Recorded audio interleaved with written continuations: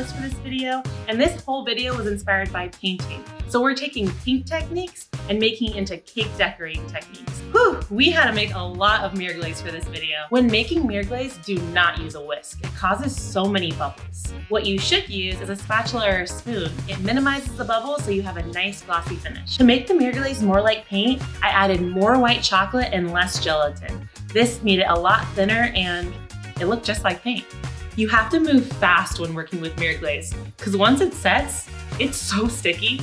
As you can see, mirror glaze can be pretty messy. So I recommend doing this over a sheet tray or a tarp.